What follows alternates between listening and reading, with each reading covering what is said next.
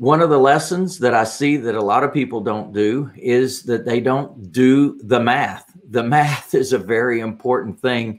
And unfortunately, people jump into something. They might have an idea in their mind of what they're going to make on a certain endeavor, but they really haven't penciled the numbers. One of the things that I created years ago, like in 2002, was a cost to sell worksheet. And I realized that, hey, everything that I did in the acquisition of that property was going to show up in the sale of that property. And all the expenses that I had, if I didn't anticipate those expenses, I was definitely going to pay the price at the time that I sell that property. So I started doing the numbers.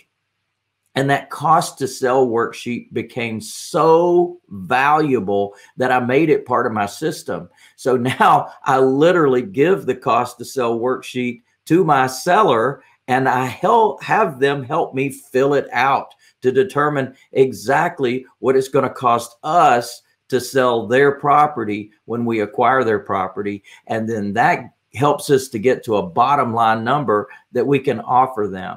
So do the math is a very important thing in any type of business that you get involved in any type of endeavor that you get involved in.